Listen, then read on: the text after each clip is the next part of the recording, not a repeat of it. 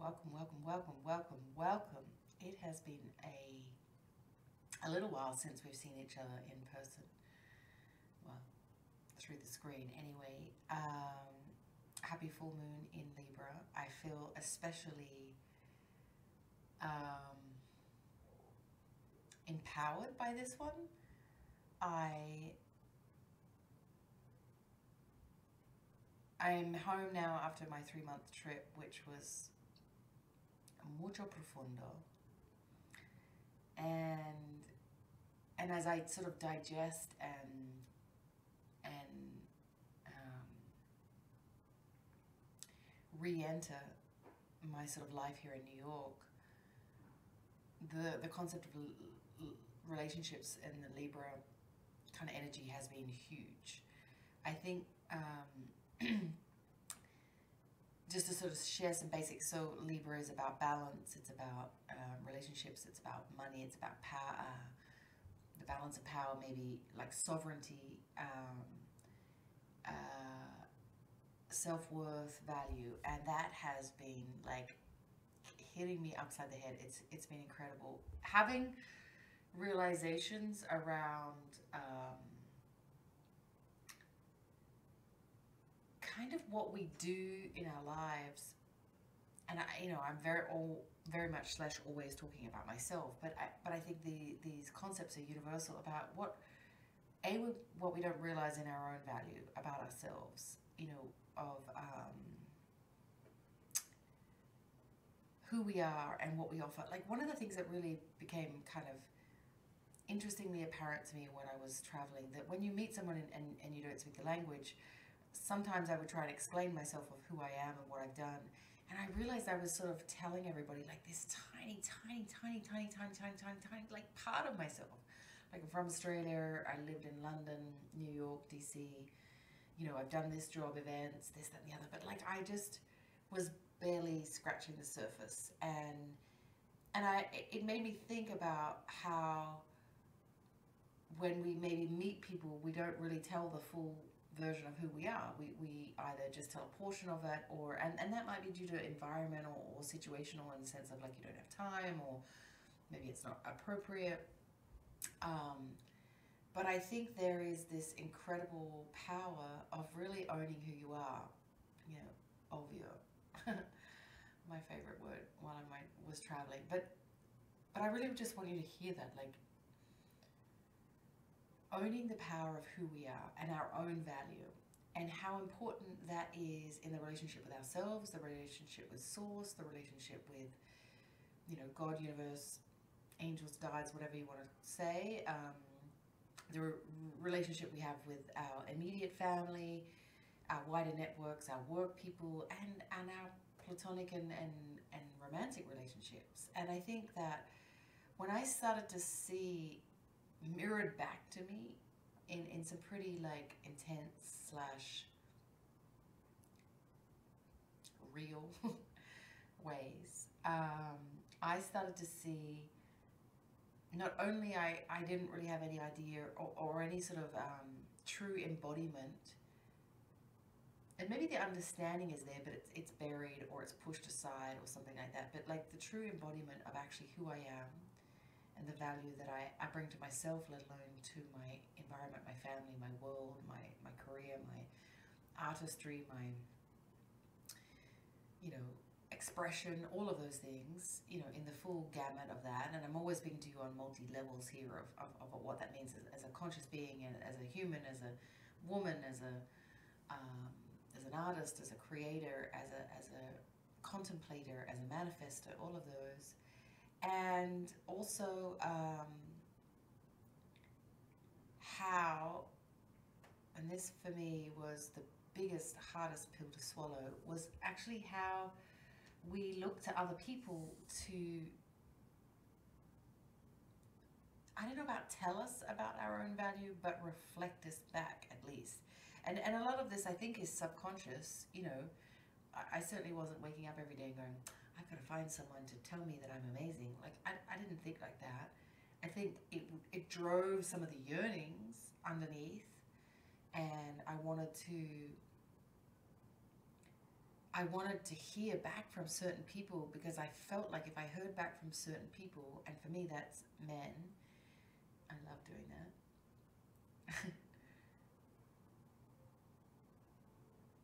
then if they saw value in me, then I could find or accept or honor or receive the value of myself, which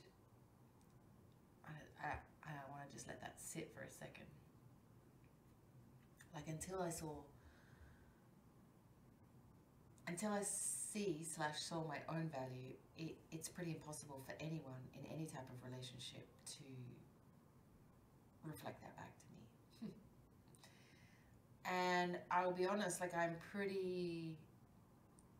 don't like to use the word of embarrassing. I had a friend once that asked me to look up the definition of embarrassing or embarrass, and I think that it's kind of interesting because it sort of reflects an element of shame or something, and that's not where I want to go with this. I want to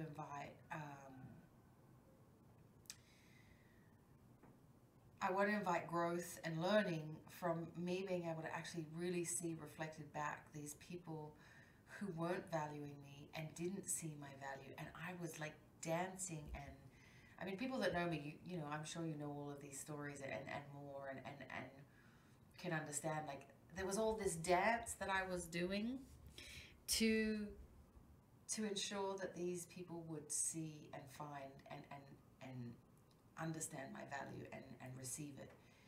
And that shit's gotta stop. I mean, let's just mark that with you right here, right now. That shit has to stop.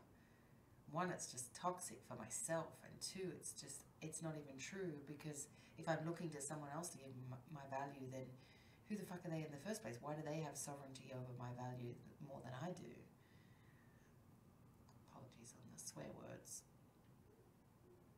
So I think that this moon is about, and I think Nikki Brocco, my favorite magical soul witches, bitches, whatever she is, you know, really talked about sovereignty, and it's taking that sovereignty back, that I give myself the value, and I give myself the worth, the self-worth, and I give myself the love. And if I can feed myself those things prior to anyone else, then that's when it truly makes sense. And that's also when I can vibrate at a level that I'm then giving that back out. Or actually, sorry, let me rephrase that. I can receive that in a more deeper, truer fashion, because I see it in myself first. And I think there's this, you know, we talk about filling your own cup first, and you can't fill others until you fill your own. But I think you can't be seen until you see yourself. And I had to really learn the hard way to see myself. And I think, you know, I think we're still doing it. We're going to be doing it every single day. And as we almost, I feel like not only was my trip a pilgrimage, but it was also a sort of self-reclamation. I don't know if anyone's read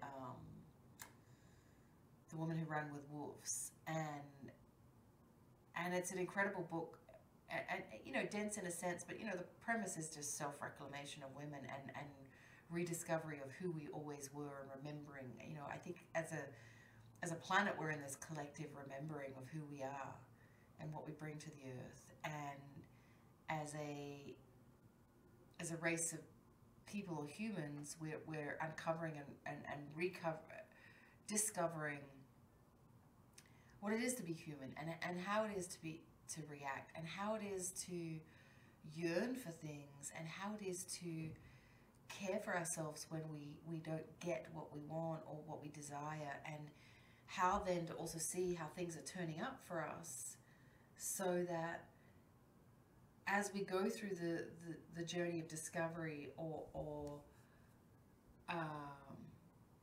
self-reclamation, we are doing it with not only a gentle hand and a kind heart for ourselves, and compassionate perspective or approach, we're also doing it with, you know, truth and there was something, the Leo King, I was listening to him the other day. Anyone that knows of the Leo King, he you know, his astrological sort of channeling and insights are very powerful, albeit, you know, through his own package and lens. But it was something about, you're going to laugh because it's really simple. Let me get my book here. But, and the fact that I can't remember it, but it was hilarious that I can't remember it. But the key to your soul is admitting the truth about yourself, about other things. And I had to really admit some things about myself, that I look for value, I look for love and respect, and actually, yes, I look for respect, but that's not it. I look for others to give me my value, and especially in romantic relationships. And I think back to the time I was in my, you know, narcissist romance scam, let's say 2015 to 2018. There were a lot of times that person I was with kind of manipulated situations and caused fights and dramas in order to sort of like, no doubt take the heat off him, but also to confuse me and also to kind of, from a gaslighting perspective, sort of make me question myself. You know, I think we're all familiar with this process, whether you're in a narcissist romance scam or not. Everybody is familiar with those people that really make us question ourselves. But my point being, every single time that situation was manipulated and he sort of left or we broke up or whatever it is, the language is important but not the focus. I then questioned who I was and my value of, like, I was 40 and I'm a nobody and I've got to start again and I don't have a boyfriend and what am I going to do, and everyone's going to laugh, and I'm running out of time to have a family and a baby. I mean, just some far out stuff. Some really, really, really, like, I don't know, horrible stuff to myself. But I didn't have any self-worth or value. I didn't have any understanding that my self-worth or value was of value, or it had a place or a role, or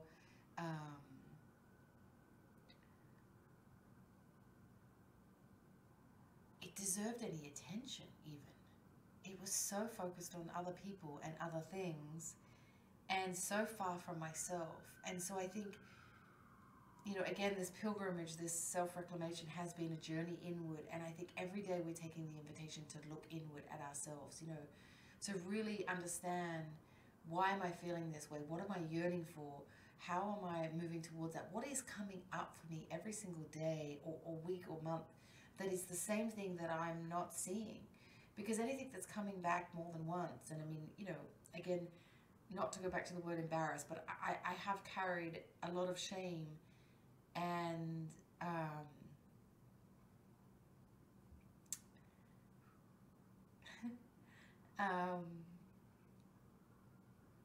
I say now hilariousness with myself, because there were many places that I was in a state of disillusion with myself about my own self-worth, and mostly that was because I believed that if someone else valued me, then I was of value, and that can't be the way anymore. No way, Jose. I saw some girl yesterday wearing a sweatshirt that said yes way rose or something, and it made me laugh. So, like, yes way rose to our own value and giving it to ourselves, and our own sovereignty of not only knowing what our value is, but then also, you know, staying with that, holding that, and anchoring ourselves to that. So as we are, you know, washing machine through life, we can know that, like, you know, I'm mixing in many things here, but none of this stuff I'm sharing is new. I think everybody knows that, right? This is just some sort of, I don't want to say regurgitation, because I think that has a funky sound to it, but, like, you know, the concept of love and light, and, you know, I don't want to go good and evil, but, you know, this is beyond me. This is before me, many years AD, BC, whatever. But, like, the concept of, love and fear and, high vibrations, low vibrations, all of that stuff. This is all ways that I'm repackaging or resharing situations so that you can find a different level of understanding, or potentially even use this to find your own way to then to navigate this stuff. Because I think that the sovereignty we have of our own journey ourselves, we can learn from, the greats, Tony Robbins, Oprah, Gwyneth Paltrow, Sophia Coppola. Like, we can learn from anybody everywhere in any sort of forum, in the arts, in the metaphysical world, Marianne Williamson, whatever. It doesn't even matter. It's all the same message.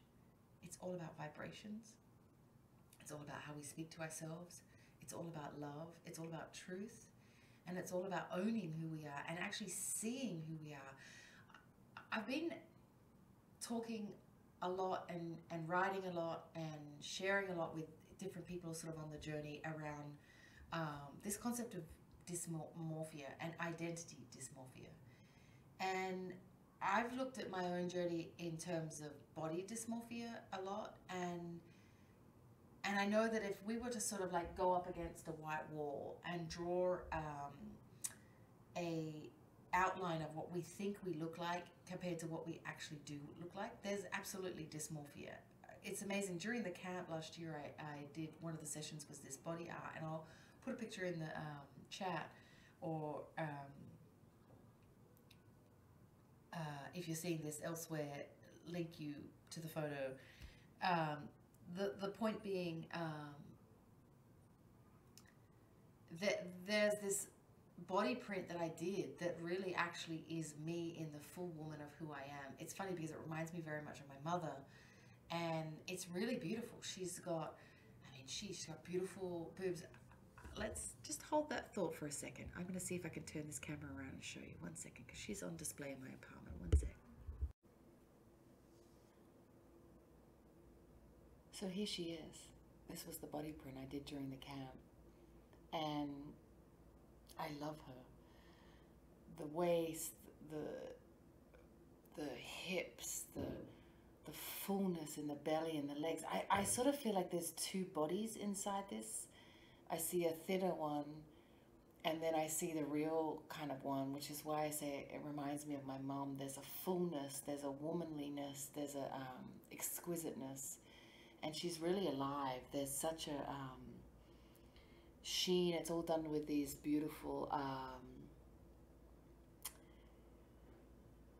paints, the gold, the silver, and the bronze that were kind of metallic, and they really, I feel, really spoke to kind of the fullness of who I am. And I think that's really what I learned for this moon, to actually see the fullness of myself and be really, really, really, really, really, really, really truthful with that. And then also love and embrace every part of her so that I can share her with the world in different ways, using the discernment of who to share what with, and kind of in a way knowing that there's certain pieces that will be for some and certain pieces that will be for others, and none for others. I think it's a journey of who and what we share things with, and as we yearn for connection, being truthful with ourselves, does this line up in terms of alignment, in terms of this relationship, in terms of this connection? And then from there, coming from a full place to share that with someone who really sees the full value. Like, if you were to, to look at me in the flesh and the picture, like, what do you see, and do you see the fullness? But again, I expect that you don't see, you probably have your own visions, but, and using this on yourself, this is not about me. But until we see that within ourselves, how can we give that to others? So, the fullness of who we are, the truth of who we are, and the worth, the self-worth and self-power, self-power,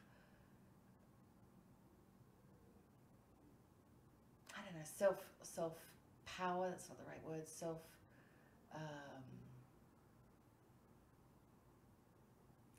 it's more than self-love. It's really like this deep, deep, deep, deep value of ourselves, and how we value ourselves and what we think our value is. Like, in terms of,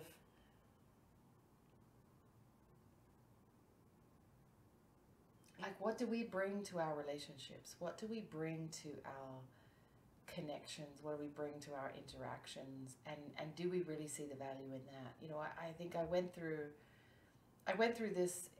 I think it's no accident too that I know for me, my journey has been, like, I think maybe 2013, 14, I started to work through my consciousness in relation to my work and how I was in a work context. And then it sort of shifted from of the work into more of a personal side, and that's really what I've been sort of concentrating on the last few years, or has been more right for me to work on, or to revisit, or to reclaim, or to whatever. I don't say whatever as in it's not important, all the words, but more of like all of the things. And I remember someone sort of asking me for some information about events, and they wanted me to put together a budget and something.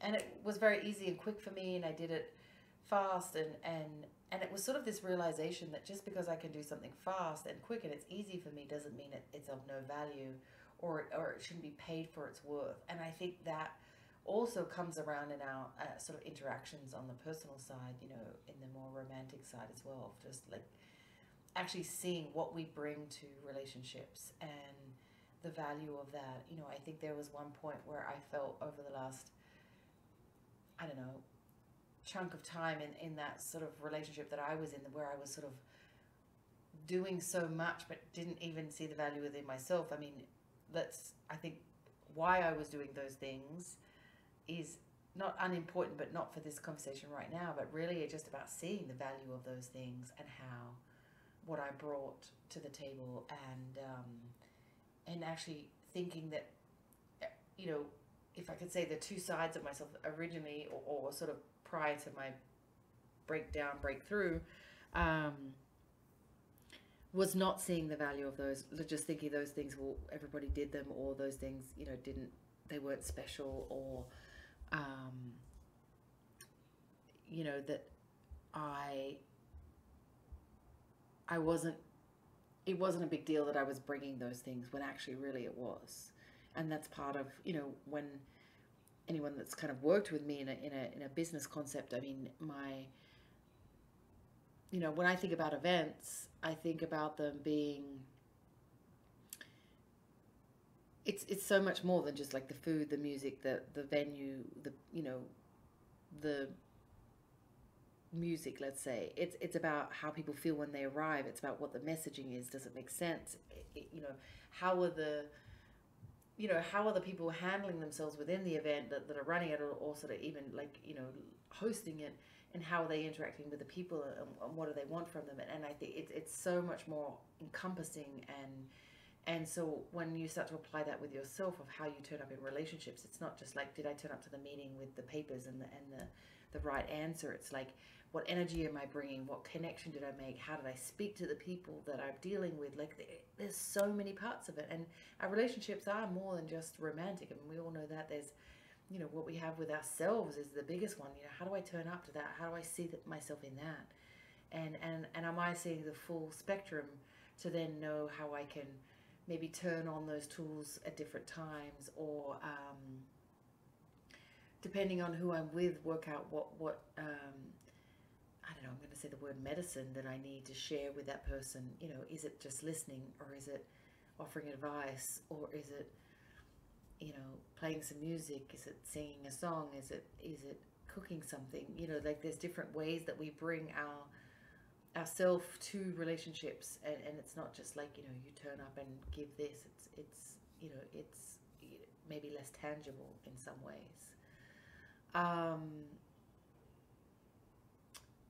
So that has been where my playground is at, and you know, seeing these situations reflected back to me, you know, it's, you know, as a grown woman, 45 years old, you know, like, there's a lot around the shame of who we,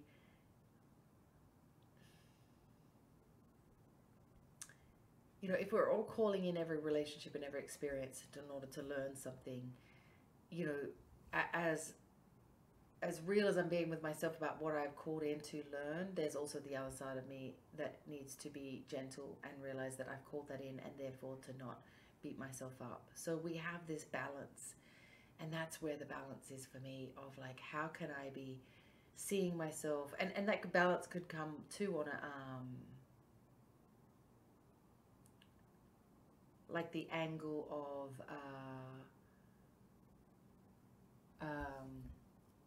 stay with me. You know, cocky's not the right word, but you know, like, I'm full of myself. You know, there's balance with like the humility that we bring to when we know who we are and what we do. It's like, how do we then balance the humility of turning up in certain situations with all that we are in a way that we aren't,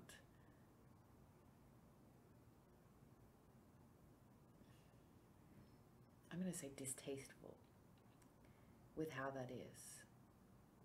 So I'm wishing you fabulous release and introspection and possibility and truth to really, really, really, really, really, really, really be dead ass honest with yourself about who you are and the fullness of what you bring and where you want to go with it, and all of your dreams. Everything is of value. And to invite you maybe even to do some journaling or to writing or sing a song or play a game of cricket and think about it. Whatever you do, whatever you get into. But have a look at all the places where you bring value, and then kind of look at your self-worth connected to that, of how you see yourself and what you think you have or don't have, and then really actually see the breadth and depth of who you are, and then, you know, be cognizant over the next few days, whatever, to look at how you turn up in certain situations and relationships, to see how much of yourself you'll bring, or do you hide yourself, or do you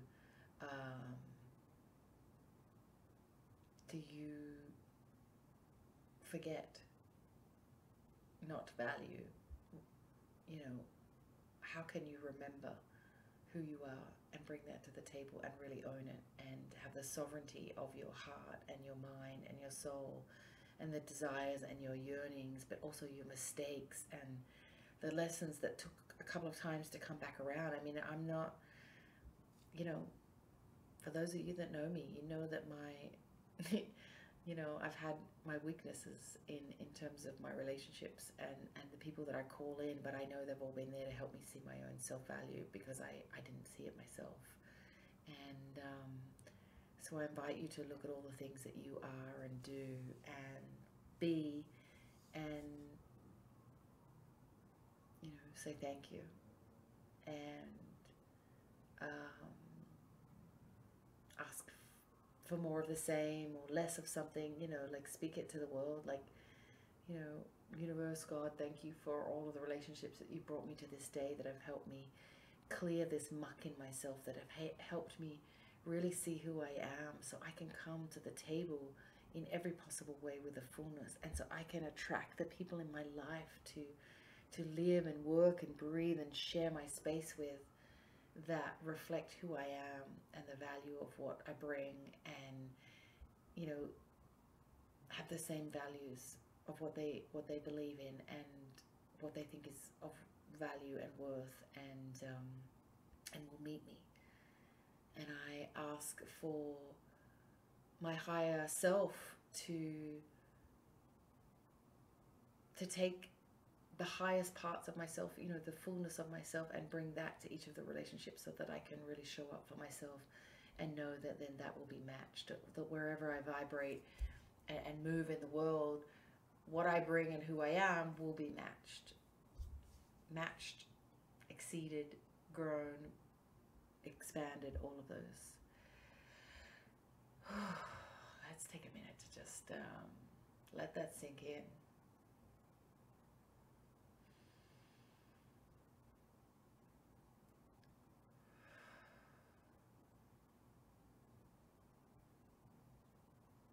Maybe you're repeating after me a little bit.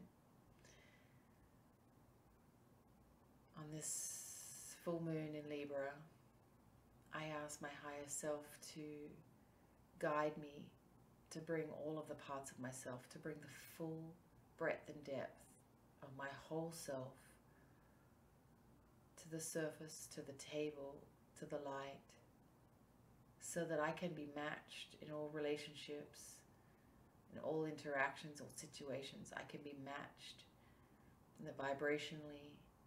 I can be matched from a soul frequency, and I can blossom and be myself in a way that inspires others to be themselves and allows me to lean into my yearnings, my yearning for love, my yearning for companionship, my yearning for friendship, my yearning for fun, my yearning for adventure, my yearning for knowledge, bringing all of myself and who I am in all of the parts, the light and the dark, bringing it together. Standing in front of the mirror and really looking at myself of who I am, the full body imprint. And going back to the dysmorphia,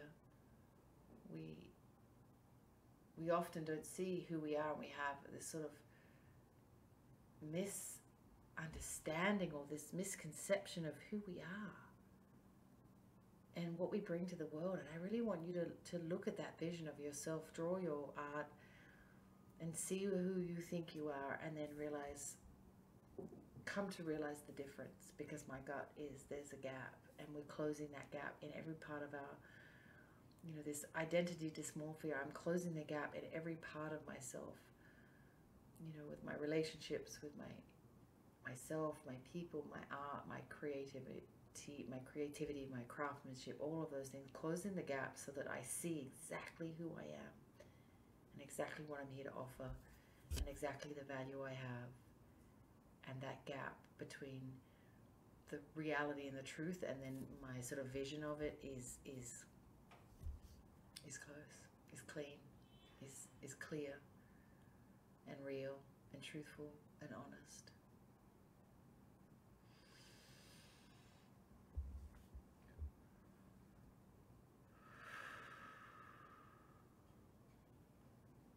Take a breath in your own time.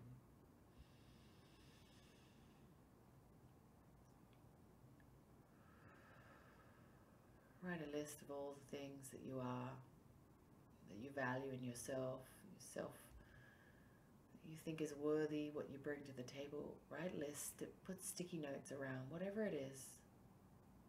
Find a place to record this, to remember it, and to offer it up. And then let it go, and know that you will embody that. Step into it as a skin. We've talked about skins before. Step into it, own it. I love you all very much. Thank you so much for being here. Thank you for following my journey. Thank you for opening your hearts. Thank you for expanding your consciousness. I'm going to leave you with this.